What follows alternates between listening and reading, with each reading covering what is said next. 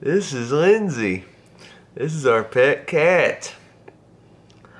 She's adorable. I wonder what she does when we all leave the house. Does she go after our chocolate cake like Chloe? Or does she invite our neighbor's dogs to drink out of the toilet? I don't know about that. She's scared of everything. But look at that face. Look at that face. Look at that face. Hey, hey, Lindsay. Hey. She's like, I don't want to be on camera. Don't be camera shy, Lindsay. Don't be camera shy, honey. Look at those pretty eyes.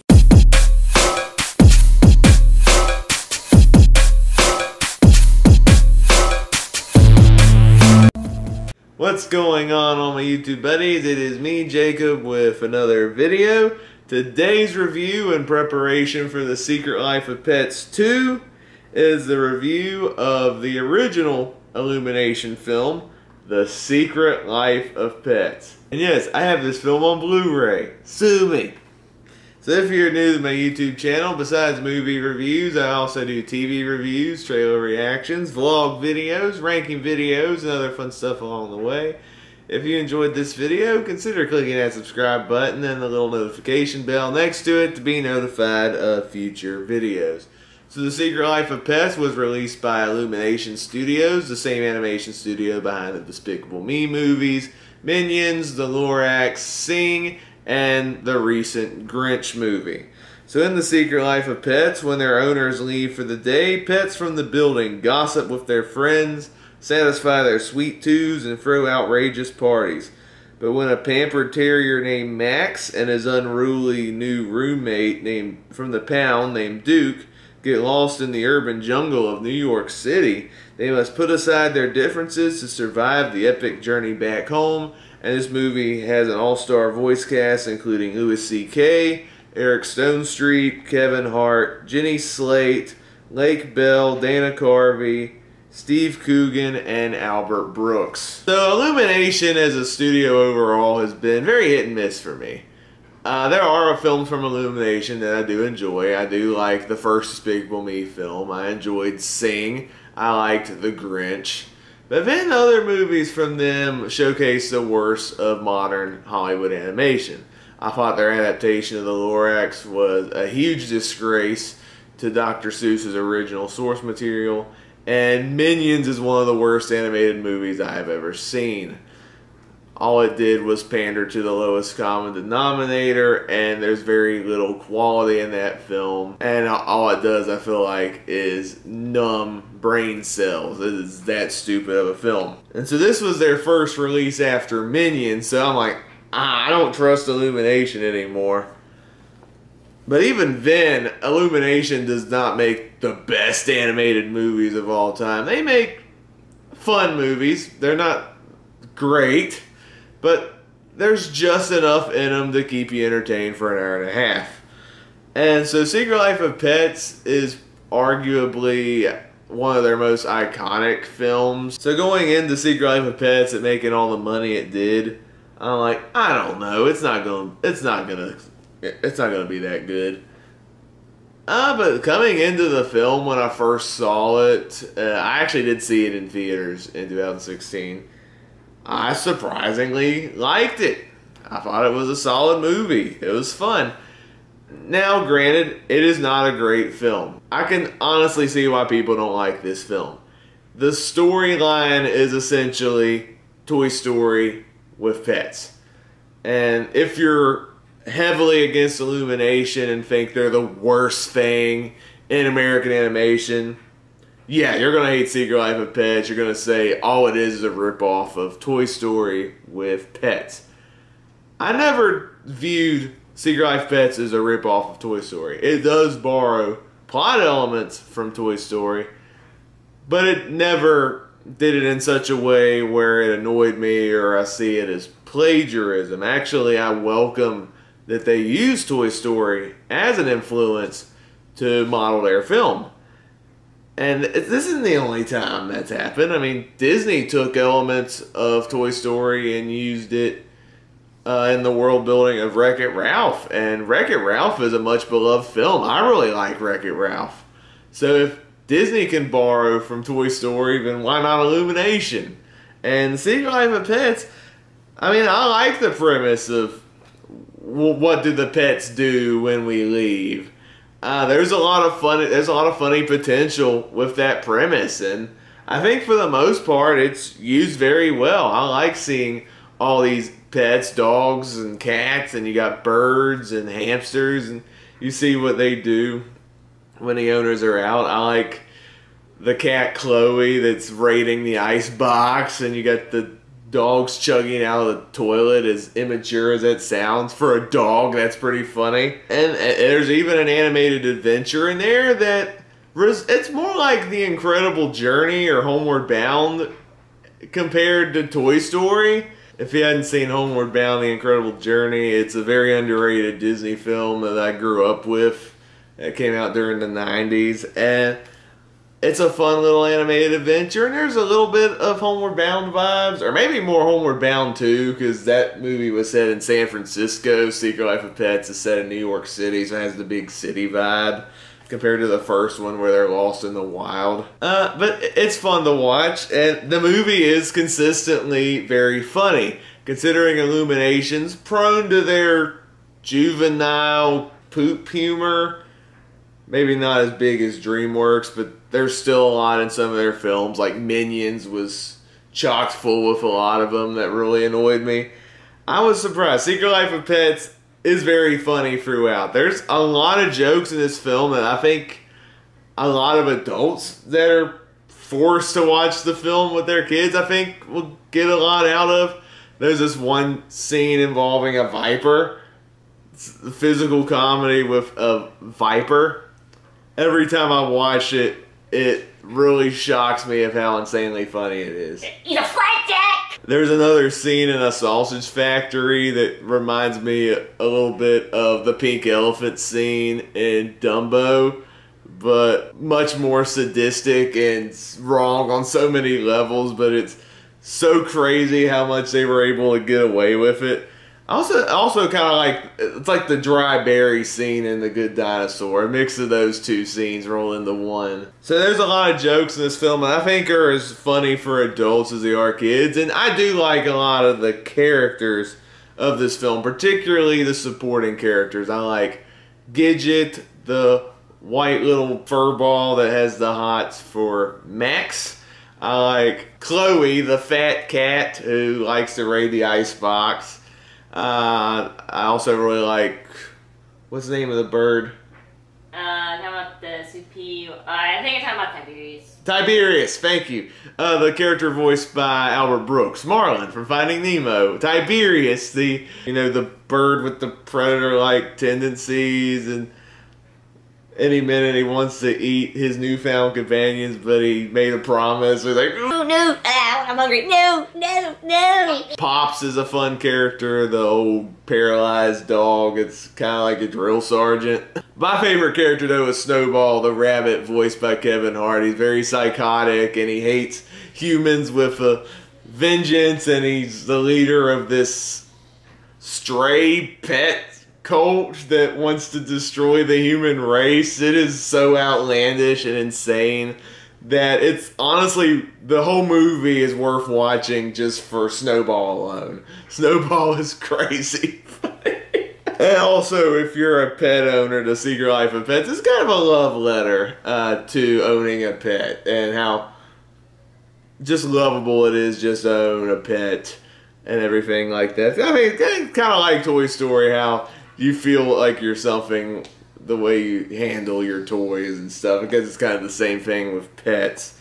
But like I said, this movie is nowhere close to the greatness that Toy Story was. It's not even, I wouldn't even put it on the same level as Pixar. For one, they set up some emotional story beats in this film, particularly related to the character Duke, the new dog.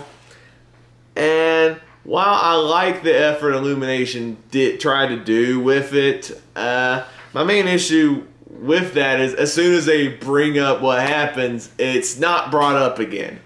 And I felt like it undercut some of the emotional beats that could have elevated Secret Life of Pets to a Pixar quality film, but instead spent its budget on, you know, joke, just to entertain the kids. And I thought that was a little frustrating. I also don't really care for Max and Duke that much. They're easily my least favorite characters of the film. They're voiced fine, but my main issue is that they're essentially Woody and Buzz, but dogs.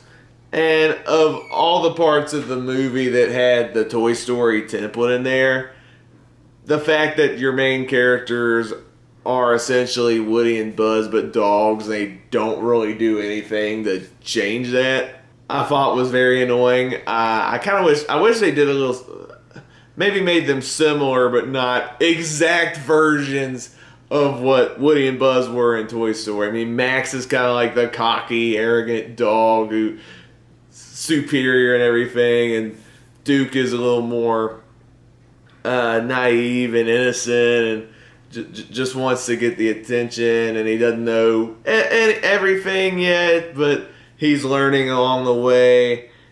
And I wish that Illumination did a little more than just made them the exact copies of Woody and Buzz, but dogs. That was probably the most annoying part of the film. Obviously, what got me through Secret Life of Pets, though, was how funny it was, how entertaining it was, and I enjoy all supporting characters in Secret Life of Pets over the main characters, which is really weird, but I feel like most of the Illumination films are like that, except Gru and Despicable Me. Gru is definitely a more entertaining character than the Minions. But I do enjoy Secret Life of Pets. It's one of the better Illumination films.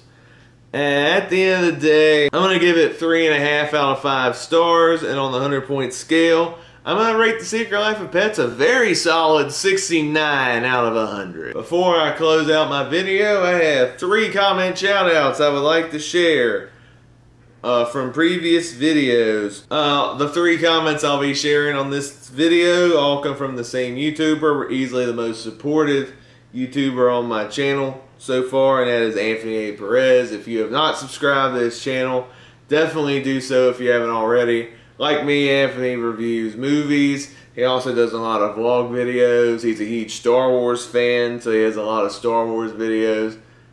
I cannot recommend this channel enough. Definitely subscribe. He's all around a nice guy. Definitely subscribe to this channel if you love movies or Star Wars. The first comment I'd like to share comes my review of the Martin Scorsese flick Boxcar Bertha.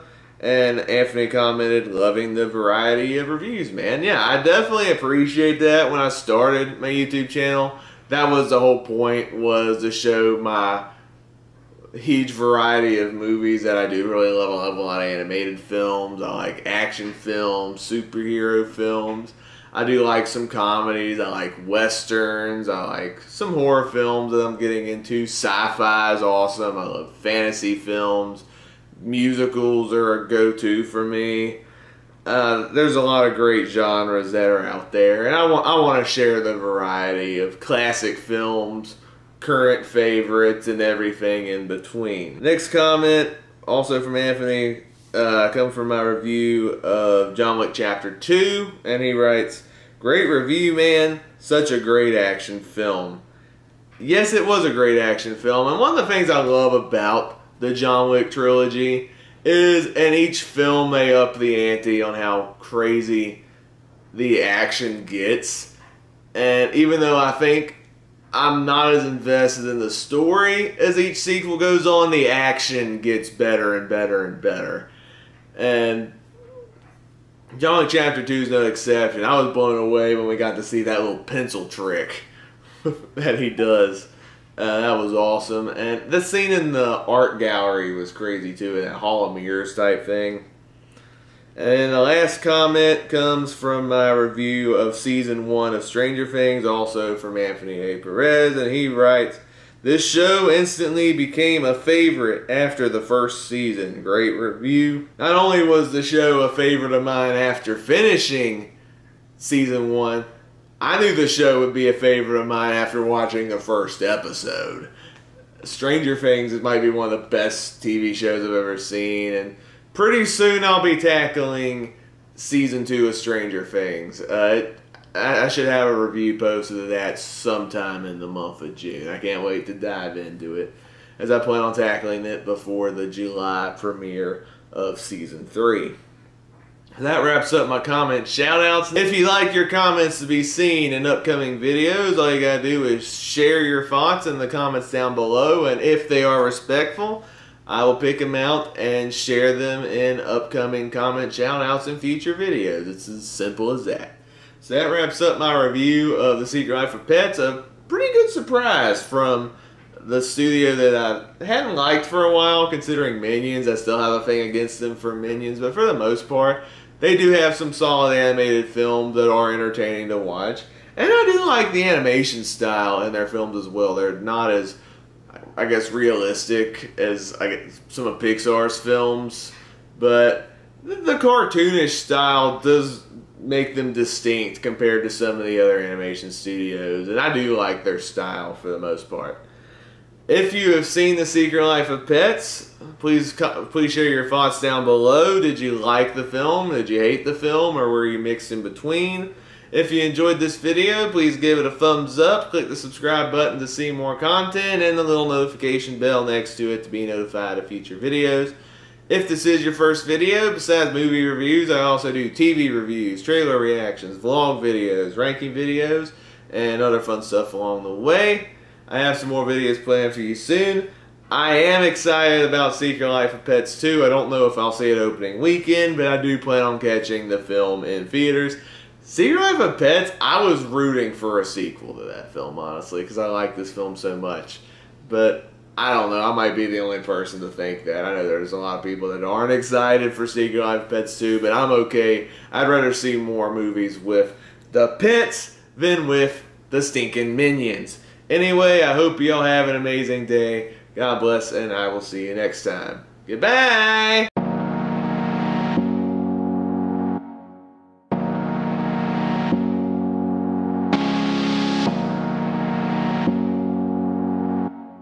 Who can resist this cute little thing taking a bath, huh?